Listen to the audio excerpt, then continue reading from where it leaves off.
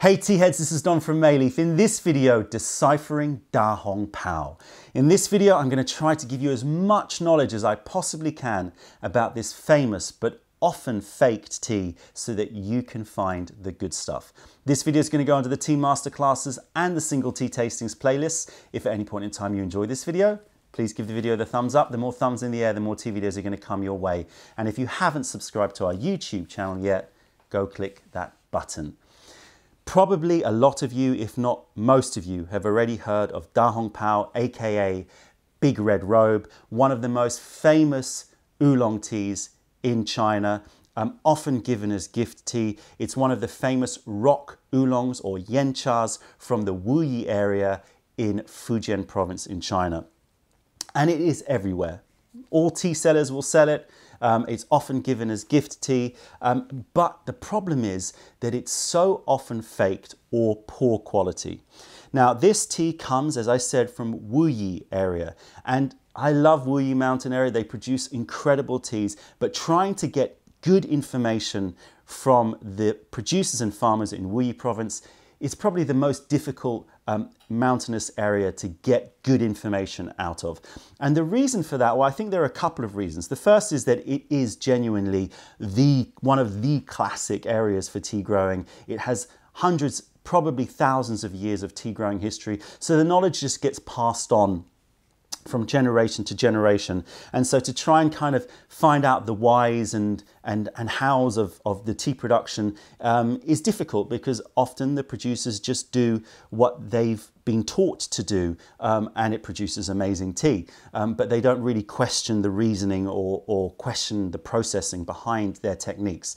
But the second reason why it's difficult to get information out of the farmers and producers in Wuyi is because, I'm going to say it, there is a little bit of a conspiracy going on over there in Wuyi, where everybody is cashing in on Da Hong Pao. And so if they tell you too much, if you get too much information, then you can start to spot the truth from the fakes, and it becomes more difficult for them to sell their tea. So I say that with the utmost respect to these producers, but I really do think that that there needs to be more clarity in Da Hong Pao, which is why I'm doing this video. So let's do a little bit about the background of Da Hong Pao. The legend of Da Hong Pao is typically lyrical. 9 dragons fighting in the sky with an immortal over Wuyi mountains, and the immortal won, and the 9 dragons became the 9 peaks of Wuyi mountains, and the immortal left these mother bushes, these special tea plants, to remind the people of his victory. The monks tended these mother bushes, and then the story has various different strains, but basically the most commonly told strain of the story is that a scholar who was studying for imperial exams in Beijing fell ill just before his exams and looked out and saw these bushes glinting in the sunlight, these with little red tips. The monks gave him some of the tea from these bushes. It magically cured him. He went to Beijing and he got top prize in the imperial exam.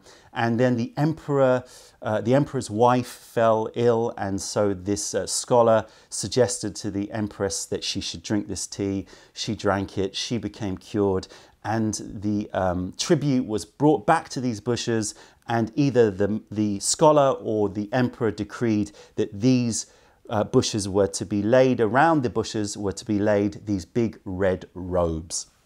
And so these bushes became known as Da Hong Pao, the big red robe bushes. And these mother bushes still supposedly exist today. They are definitely there.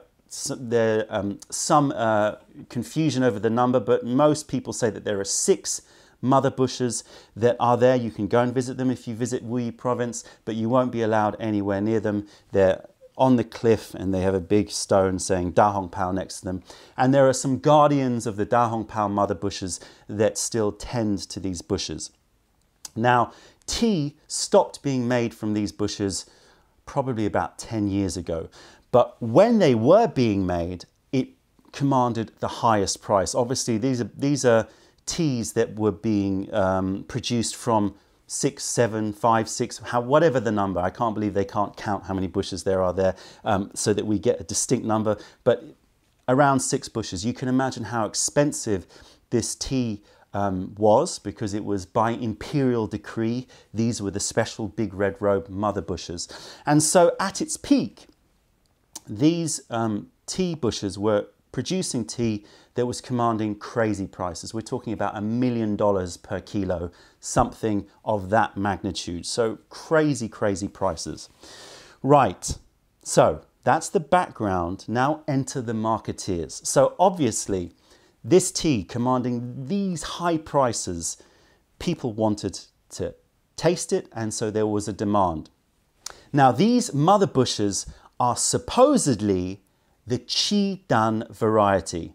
So they were grown from seed, obviously, so they're not going to be genetically identical, all of these mother bushes. But the common thinking was, and still is, that these mother bushes are the Chidan variety. And in the 1980s, they started to take cuttings of the mother bushes to propagate throughout the Wuyi area. So you get first generation propagation, second generation, third generation, etc. Now, obviously, this is a slow process, this asexual propagation of these Chidan varieties, and the quality of the tea obviously depends on the terroir, where it's grown, all of the aspects that are in all tea production. So the soil, you know, which side of the mountain it's on, etc., etc., etc.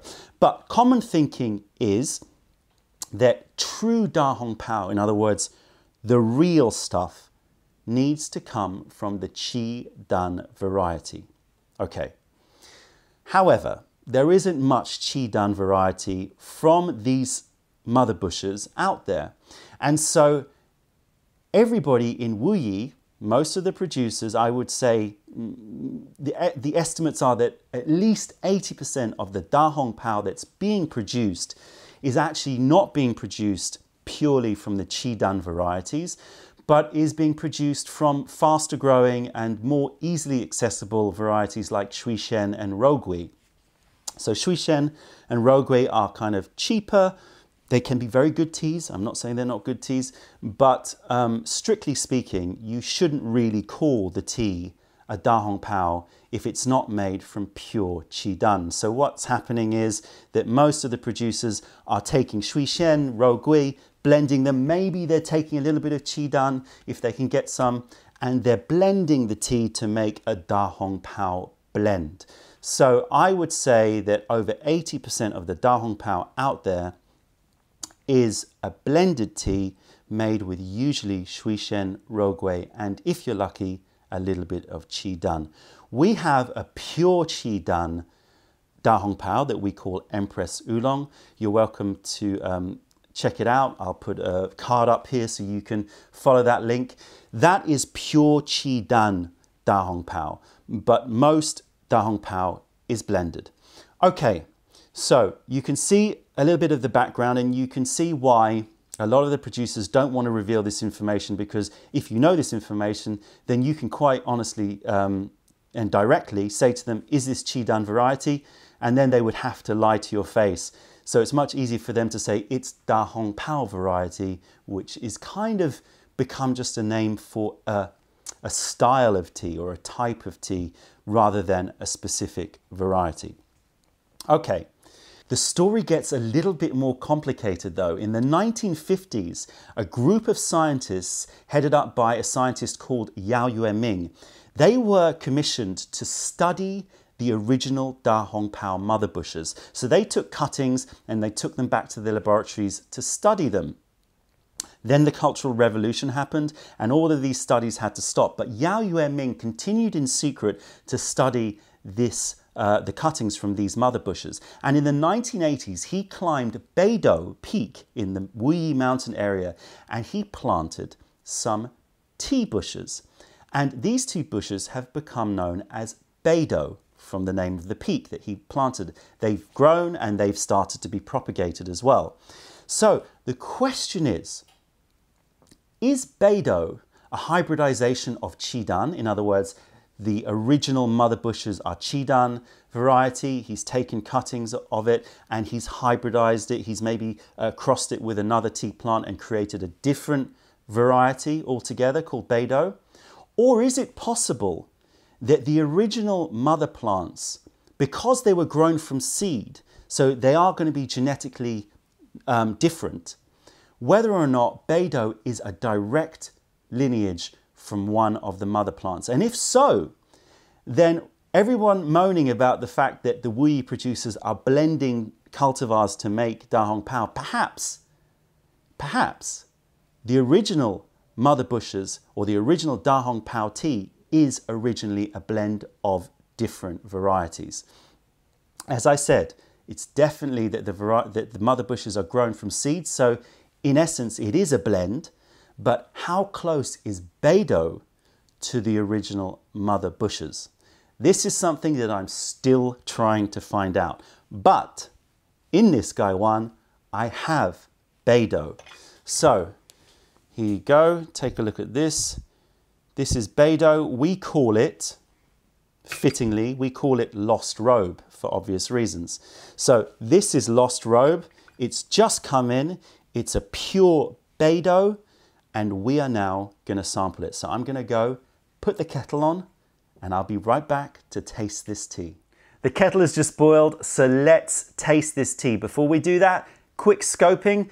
Season is a spring 2016. I'm speaking to you from January 2017, so it's the perfect time to start to drink these charcoal roasted oolongs. The cultivar, as you know already, is Beidou, so it's the Beidou cultivar. The origin, this comes from Zhengyan, so the real heartland of Wuyi mountainous area. This is Zhengyan, Wuyi in Fujian province. Picking and processing, it's picked up to the 3rd or 4th leaf, so fairly large leaves, withered, allowed to oxidize, shaken and heated, then rolled and then dried, and then afterwards it's roasted over charcoal. This is a medium roasted tea. This is not very heavy roasted, but it's also not light, so it's a medium roasted charcoal roasted tea.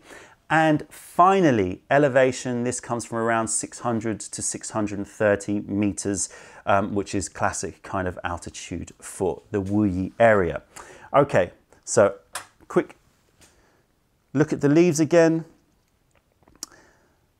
Large, twisted, prune brown leaves. And let's get tasting. So, boiling water here, 212 Fahrenheit, 100 degrees. Let's get some of these bubbles off. Pour this away and start to warm up our teaware a little bit. And let's take a sniff of these leaves. It's actually been a good month since I've tasted this tea, since I selected it. I'm already getting a real fruitiness from it. Whoa, just without even lifting the lid. Okay, but when I smell the lid, I'm getting chocolate, nuts, hazelnuts, and then a real fruitiness like an apple-y kind of fruitiness, but like a cooked apple fruitiness. And this is what you want from a Da Hong Pao. You know, the thing that kind of I dislike about many of the Da Hong Paos out there, the blended ones, especially ones that are very high in Fujian cultivar, is that they have a very flat aroma. They don't have as many of the kind of highly volatile aromatics. It's quite flat. It's a little bit kind of cardboardy and usually quite charcoaly. They don't have the complexity and the dancing aromatics that a Chidan does or a Beidou. Yeah. Very, very nice. Okay, so just warm up everything a little bit. Right, let me check my water temperature here.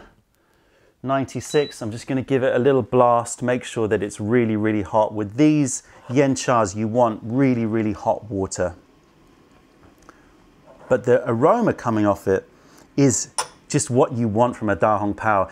For all of you who've gotten excited about tasting a Da Hong Pao and then it arrives and you've tasted it and you kind of wanted to like it, but it's just been a bit flat or it's dropped off after the first infusion, it's usually meaning it's very high in the Fujian and Wuyi varieties.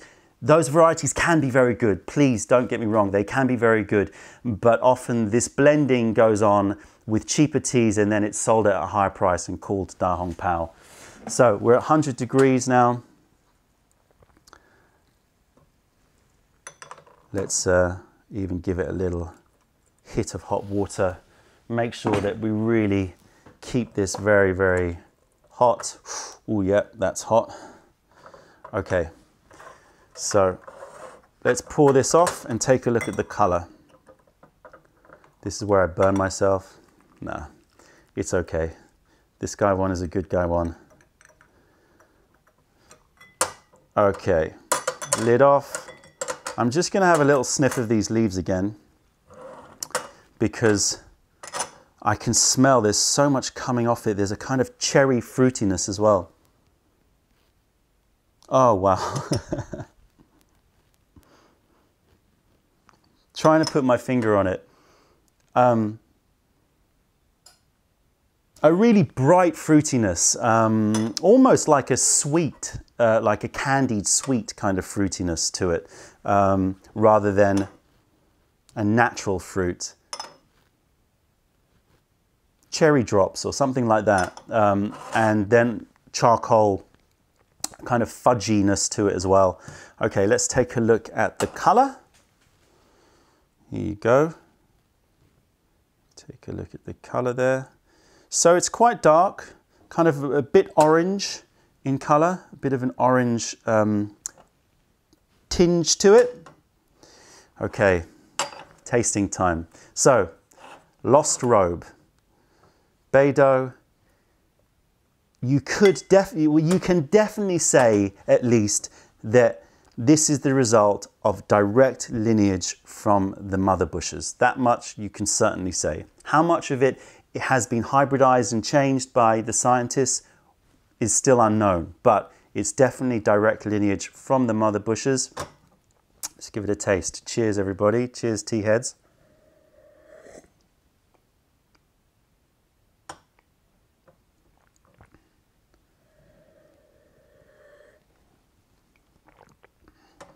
Texture is quite thick. I would say medium to thick. It's not got an immediate drying sensation that you do get with a lot of the very, very, again, the kind of flatter oolongs tend to express their mineralities quite early on, whereas this one will probably express it more in further infusions. What I'm getting is a beautifully rounded flavor. So, fudge. The charcoal is there, but you know how fudge can have that quite dark, fudgy, slightly toasted taste to it. Nuttiness, hazelnuts, fudge. The charcoal is there, and this is what's great about this tea, is you have all of those rounded, deeper notes, but there's a real refreshing quality, like a cooked apple. I'm getting the cooked apple. A woodiness, but a very light woodiness to it, like a kind of pine wood or like freshly sawn wood rather than some dark antique wood. I'm getting some of the what is that? Yeah, it's fudge, caramel. I want to say, you know, when you open caramel that's wrapped in those brown paper wrappers, you know the smell of those brown paper wrappers. There's a kind of papery but it's, yeah, the smell of those it's craft paper, right? Craft paper wrappers, caramel fudge. The cherry is not so much in the taste. You get more of those bright, zesty notes of those kind of stone fruits in the aroma.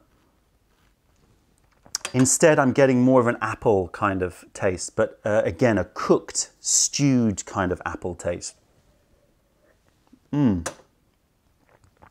My mouth, the finish is nice, it's long, it's holding the flavor. The flavor continues to persist even after I've swallowed.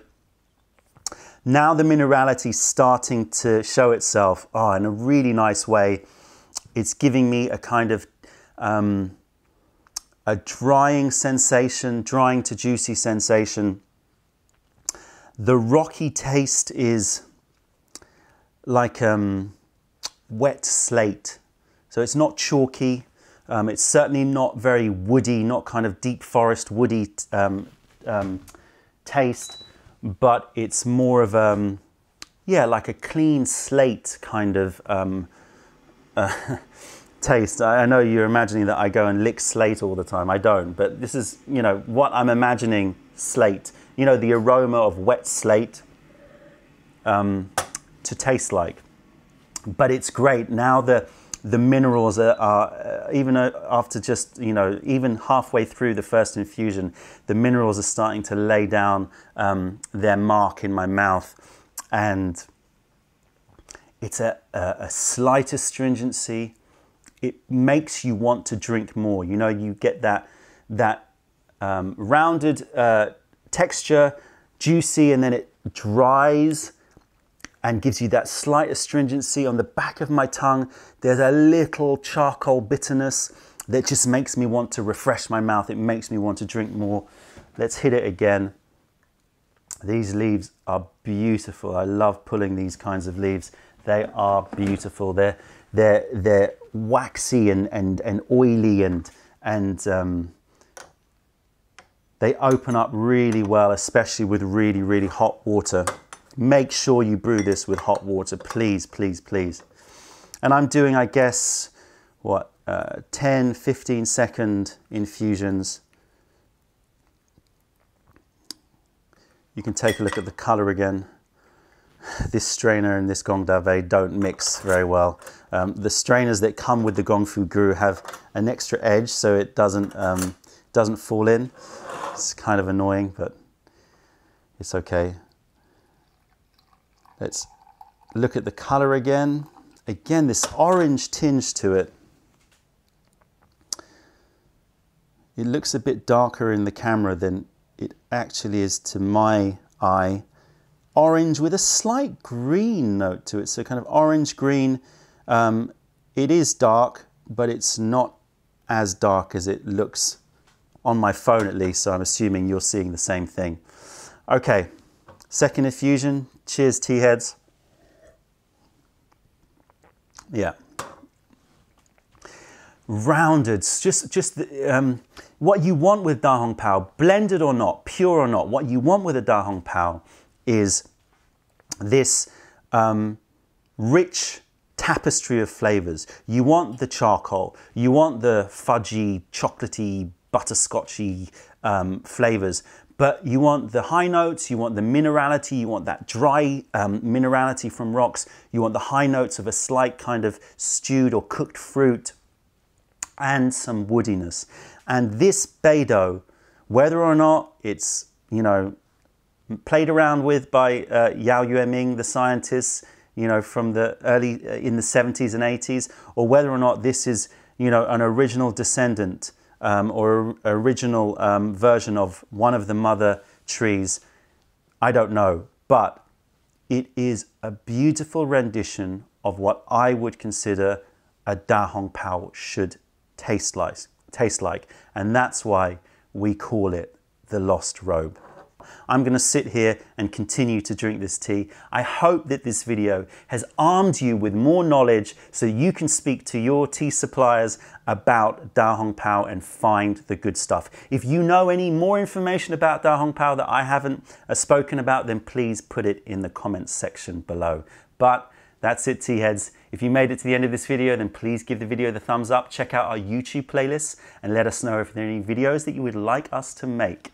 If you're ever in London, then come visit us in Camden to say hi and taste our wares. If you have any questions or comments, then please fire them over. Other than that, I'm Don May from Mayleaf. Thank you for being a part of the revelation of true tea. Stay away from the tea bags. Keep drinking the good stuff and spread the word, because nobody deserves bad tea. Bye.